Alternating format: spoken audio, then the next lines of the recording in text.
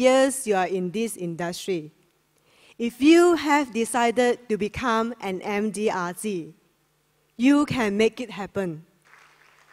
3 years ago, I achieved my first MDRT with more than 300% growth. The seed of MDRT started to grow in me when I decided to become an MDRT.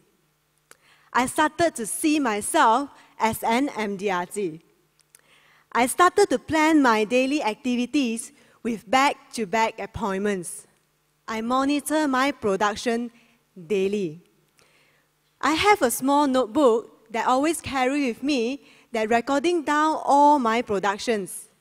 Keep my eyes on my production growing, make me feel excited. Because I know I'm a step closer to my MDRT goal every time I close a case and I protect a family. I finished my first year MDRT with productions of 538,000. From a 100,000 FYP producer to 538,000 FYP producer, it is more than 300% growth. It is a miracle to me. As you can see, in our business, growth is the key. Change is hard at the beginning, messy in the middle, gorgeous at the end. My winning attitude started to develop when I started to care about my own progress. This winning attitude led me to my willing attitude. I'm become more willing to ask, I'm willing to learn, and I'm willing to tap on every single opportunity. Before that, I always complain, I have no one to see. No one wants to buy from me. Customer always cancel my appointments.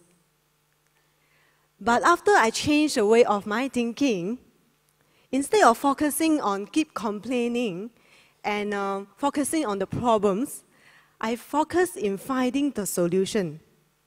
It becomes, I'm willing to tap on more opportunity in the new market. I'm willing to see and find a new way how to close every single case and protect as much as possible families I can. Impossible become possible.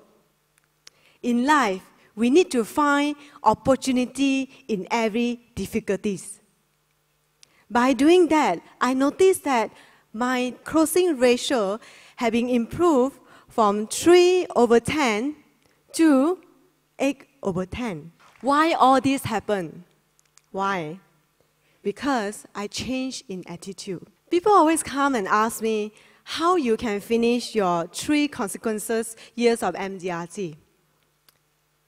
I always ask them back, Since people like to ask me questions, I always want to ask them back questions as well. So I ask them 2 questions. 1, do you really want it? Do you really want it? 2, how bad? How bad you want to make it happen this year? I still remember when I decided to achieve my first MDRT, I faced a lot of rejections. I faced a lot of no. I faced a lot of obstacles. I also faced a lot of challenges. When it comes to this, I always ask myself, why should I continue in doing this? And as and when I feel a lack of confidence, I always talk to someone that I believe, someone who can actually lift me out. I still remember, at the beginning of the year, I have my plan to finish my first year MDRT in November, 11 months instead of 12 months. I want to finish it in 11 months. But in the midst of September, I lost faith. Because I still have a huge gap of 150,000 FYP to my MDRT. So I talked to one of my MDRT buddy. I asked him, do you think I can finish my MDRT on time? he said, "Do you really want it?" Deep inside my heart my answer was, yes, I want to make it happen.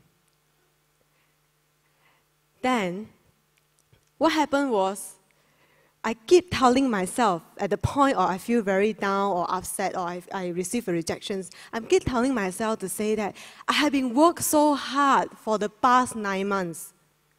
There's only 3 more months for me to go all out to achieve my first MDRT, which means a lot to me.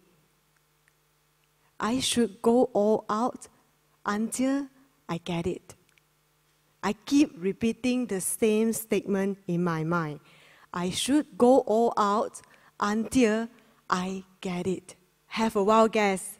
Do you think I complete my MDRT on time? In the month of November? Thank you. But indeed, hold your clap first, you clap louder later. Indeed, I finished my first MDRT on 31st October. A month earlier than what I planned.